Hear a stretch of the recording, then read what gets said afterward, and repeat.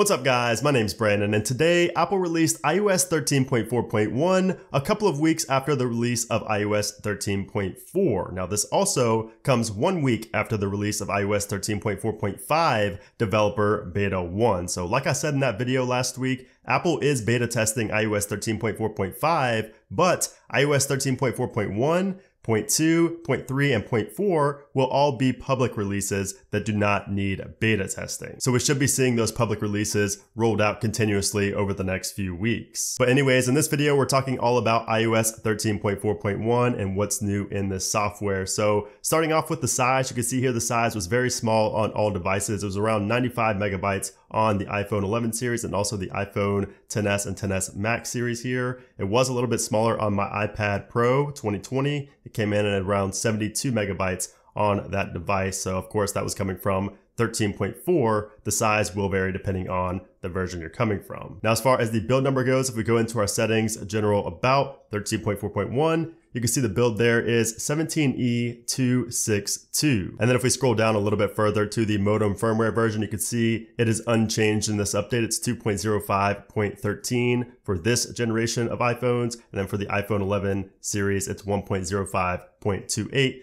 But that is unchanged from iOS 13.4. So now what's actually new with iOS 13.4.1? And as you can see here, Apple did give us two little bullet points, some new things in this update. So we're gonna go ahead and cover those first. And there is one additional one on the iPad as well for iPadOS 13.4.1. But you can see here the first one fixes an issue where devices running iOS 13.4 could not participate in FaceTime calls with basically older devices like iOS 9 devices and older Macs. So this was an issue I covered here on the channel in my iOS 13.4 follow-up. And this is actually pretty big. I don't think a lot of people realize how big this fix is, especially now with, quarantine and everybody self-isolating. A lot of grandparents and older people still have iPhones and iPads running iOS 9. And, if you're trying to get in contact with them, obviously you can't see them right now because of the health issues going on. You don't want to be around them. So FaceTime is super popular right now. And this is actually a big issue. A lot of people were very upset about this in iOS 13.4. So luckily this update has fixed that and you can now FaceTime with older devices. And then the second bug fix here, it says addresses a bug with the settings app where choosing Bluetooth from the quick actions menu on the home screen would fail. So we covered this, a few times in my beta videos and also in the iOS 13.4 final video, but basically when you went to settings right here and went to Bluetooth, it would just completely crash the settings application and it would not pull up the Bluetooth screen. So that has been fixed in this update. Now, as for iPadOS 13.4.1, you can see we do have an additional fix right here and it's right in the middle. It says addresses an issue on iPad Pro 12.9 inch 4th generation, which is this one right here, and iPad Pro 11 inch 2nd generation, where the flashlight may not turn on after tapping the flashlight button in Control Center or on the lock screen. So I don't think I've used the flashlight one time on my new 2020 iPad Pro, but apparently it did not turn on every single time. It was a little bit buggy in 13.4, and that's been fixed here in 13.4.1. But the other two are exactly the same, and I would expect everything else to be the same except for that additional bug fix for the iPad. Now, another major issue in iOS 13.4 was a bug/vulnerability with VPNs. So in iOS 13.4, it would prevent VPNs from fully encrypting your traffic and your data when you had a VPN connected. Like when you were actually using a VPN, not all of your data and all of your information was actually being encrypted. So that's a pretty big deal, especially for security and privacy. And it's unclear if this is actually fixed in iOS 13.4.1 or not. I would think that Apple would mention it, on the changes page right here, but they did not mention it. So I'm going to test this and I will, continue to follow coverage online and everything to see if this has actually been fixed in 13.4.1, but that's a pretty major bug, and I would assume that Apple did fix it, but we will have to wait and see on that. Now, briefly going back to Bluetooth, I did also want to mention that Bluetooth connectivity has improved a lot with iOS 13.4, especially from 13.3.1. A lot of people had issues like with the iPad with a controller or a Magic Mouse. It would not connect or just disconnect randomly. That appears to be fixed mostly in 13.4, and I would assume fully in 13.4.1, but I will be testing that with my iPad Pro to see if I have any more random disconnects or if it just, struggles to connect sometimes. But just know that if you were having Bluetooth connectivity issues, those may be fixed here in this update. Now, alongside iOS 13.4.1, Apple did also update their Clips application. So if you do use this to edit, you will see an update today. It's going to be 2.1.1 as the version number. And this actually adds support for mouse, trackpad, and Bluetooth keyboards on iPad. So if you do have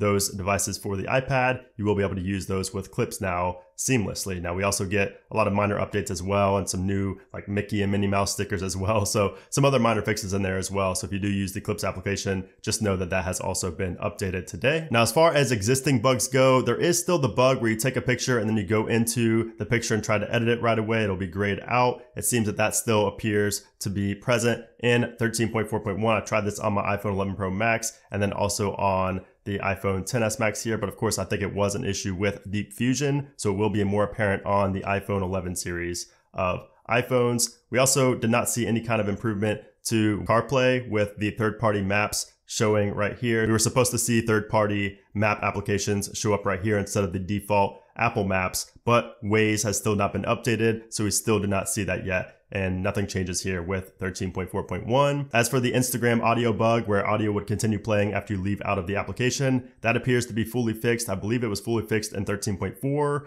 and I will be testing it on 13.4.1, but it should be fully fixed. So thankfully that annoying bug seems to be squashed for now. But of course the text message bug that I mentioned a lot on this channel where I don't get the notifications on my lock screen, that was not fixed in 13.4, and I will have to do some testing on 13.4.1 to see if it's been fixed, and I will let you guys know next week in my follow-up after I've been using this on my daily device for a week. Now, as far as performance goes, performance should be exactly the same as iOS 13.4, but it could seem a little bit more smooth and polished due to bug fixes if you were facing bugs in 13.4, and those have been fixed in this update. It may appear to be faster, but it should be exactly the same as 13.4 in terms of raw speed and raw performance. As you can see here on my iPhone 11 Pro Max, this was the score I got on iOS 13.4, so 1327, 3528, and then on 13.4.1, you can see it's 1334, 3410. So a higher single core and a lower multi-core score. But once again, like I always say, Geekbench scores do not tell the full story, and performance should feel about exactly the same as it was on 13.4. So definitely do not upgrade if you're just planning on seeing performance improvements. Now, as far as battery life goes, battery life is going to be the exact same situation.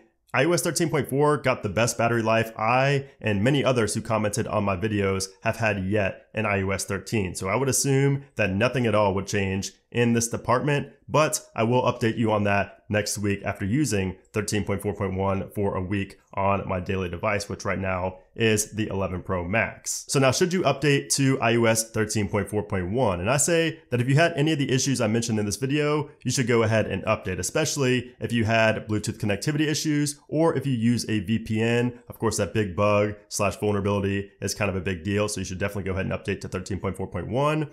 But if iOS 13.4 is running perfectly fine for you, you have no complaints, your battery life, performance, everything is good, then there's really no point in updating. You could, but there's no real reason to. But like always, it likely will not hurt to update to 13.4.1. It could introduce new bugs, but the chances of that are pretty slim since it is a point update. And for those of you on the public beta program, unfortunately, you still do not have iOS 13.4.5 beta 1, which is kind of strange. It's been a while, since we've had developer beta 1, so you could get it tomorrow, it's possible, but you could also get it next week when 13.4.5 beta 2 gets released to developers. And that's also what I wanted to talk about, which is what's next to come from Apple. So I think 13.4.5 beta 2 is more likely than iOS 13.4.2 unless the VPN bug is not fully fixed in this update. And like I said, we're also likely to get the first public beta of 13.4.5 next week if we do not get it this week. And that will likely be released alongside 13.4.5 developer beta 2. So I'm thinking exactly a week from now, probably on April 14th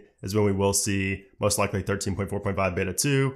But there is also a possibility of 13.4.2 if the VPN bug is not fully fixed. But we shall see. Apple always throws curveballs our way. I'm just hoping for a weekly release, for a while now. So yeah, guys, that's pretty much it for iOS 13.4.1. And just stay safe, guys. Please don't go to the grocery store or go anywhere in public if you don't absolutely need to. And if you do, wear a mask. don't wear gloves. Gloves don't help if you touch your phone and you take your gloves off, then you touch your phone with your bare hand later. It's cross-contamination. It does not help at all. So just be educated on what's going on right now and be safe. Take it seriously. It's very, very bad out there right now. So I hope you guys all stay safe from this. I hope your family stays safe. And yeah, I hope you guys stay tuned for the next video on iOS updates. If you guys did enjoy this video, I would appreciate it if you gave it a thumbs up. And of course, subscribe so you don't miss my follow-up coming next week. But anyways, guys, thanks again for watching, and I'll see you soon.